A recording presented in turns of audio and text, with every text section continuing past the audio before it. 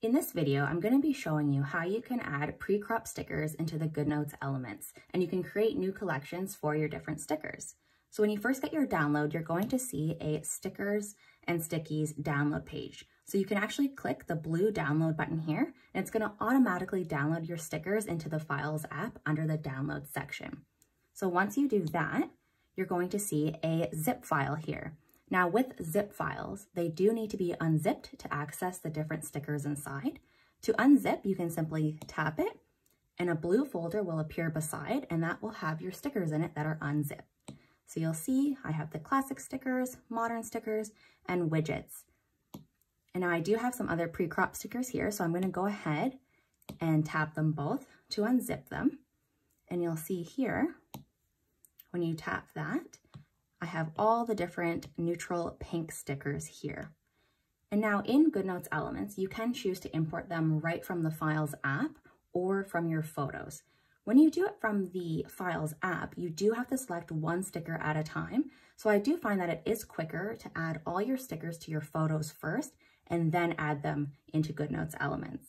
So to do that, you can press select here at the top right, select all, share, and save 86 images. Now they're going to go to your Photos app.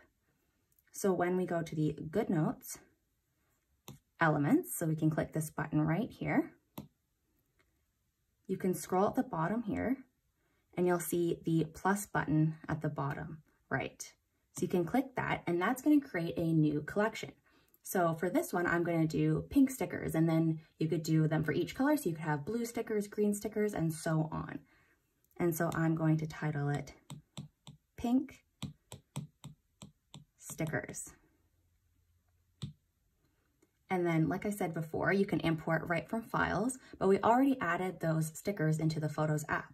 So I'm going to go to Add Photos, and then you can tap the first one, and you can hold and you can drag down so it selects all of the ones you saved. And then you can select Add, and create. So now it's saving all the pre-cropped pink stickers into this new collection. So it just takes a moment for it to add in all the new stickers. So now when you're planning to add in stickers, you can simply click GoodNotes elements and you can scroll and look for the collection of stickers you would like to add. So I'm going to select the pink stickers. You could then scroll through the stickers here and then you can add them in and you can resize them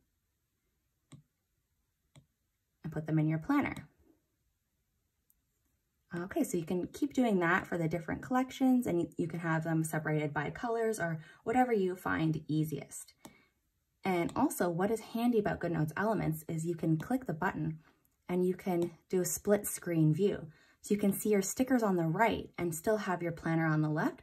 So it's really easy to add stickers into your planner. You can just tap, hold, and drag it over, and it'll add the sticker right into your planner. And that's how you can add your pre-crop stickers into the GoodNotes elements and create your own different sticker collections.